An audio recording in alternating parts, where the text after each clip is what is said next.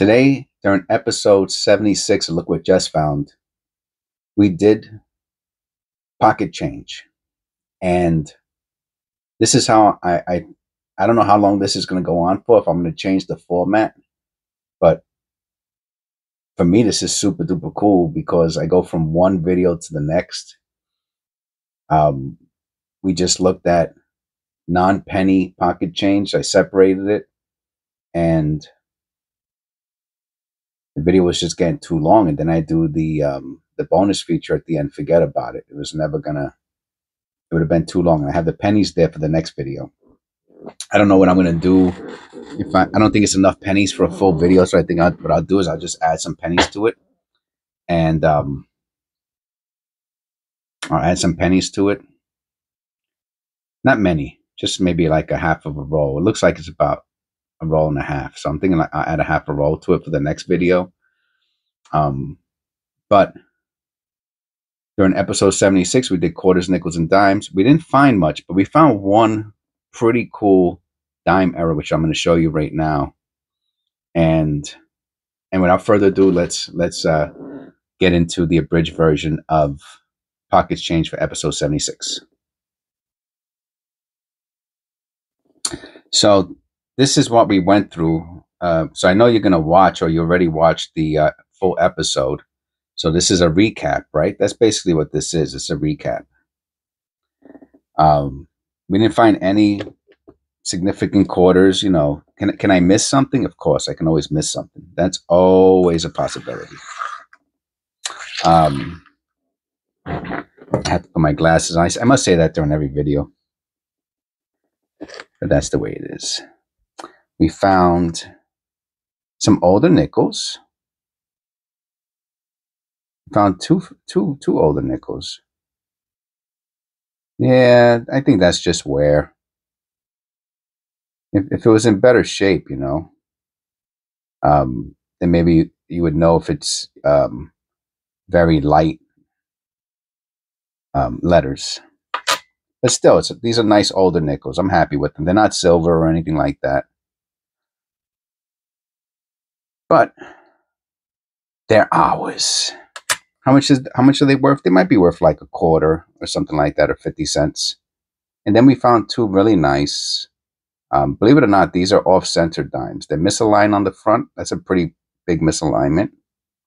And it's misaligned on the back, so I believe that makes it off-centered.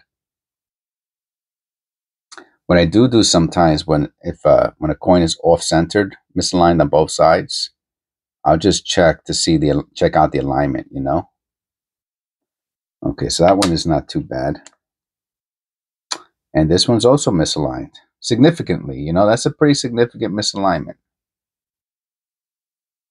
And the reverse is, yeah, it's also slightly misaligned, slightly. I'm not sure if that makes this one off-center, but the misalignment was pretty significant. I thought I would keep it. What is it worth? I don't know, maybe both of these are worth $1-ish. You know, if you collect dimes and you like misaligned dimes. So I do have the eBay store. Maybe I'll put those up in it. But the one that was really, really, we found one. I'm always happy that we find at least one thing that's significant, right? So 2000 P Philadelphia. It's also misaligned. Even the rim, it almost has no rim on the right side. So this is also misaligned. Now, if you didn't watch the previous video, I'm going to leave it here for a second. And I'm going to see if you can see what I see. Do you see what I see? I love that song.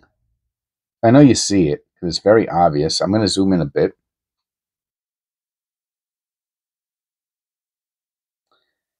Yes. And so it's not a polished area, right? Because that would be, you know, at first glance, you might think it's polished. Right, the shiny spots there on both sides, but it's actually all over. Oh, it's in other places. So what this is I think it's a die clash, right? Someone could correct me. I didn't do the research on it.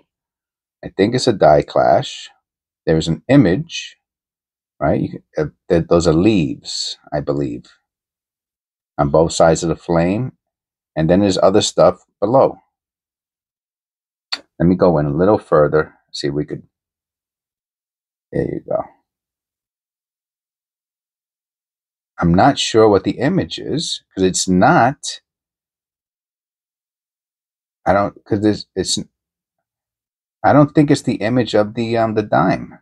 It's not like a reflection or like a move over or a double die. Sorry about that. Jeez, I'm too close, I guess. All right, we'll keep it there. I think for moving it around, I'll keep it right there.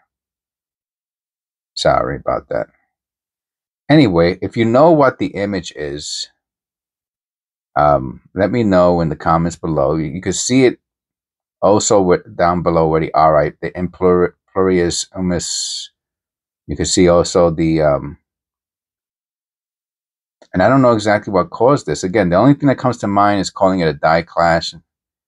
I wonder if this is the reverse of the dime. It's something. I can't tell what it is exactly. This is the significant find of the video. It's pretty cool. Never seen anything like this before. I think I might have seen it on eBay or something like that, but I never found anything like this. It's kind of subtle, but it's there. Okay, so that is our abridged version for episode 76, and I'm gonna do the pennies next, and that'll be episode 67, and I'll see you on the next one.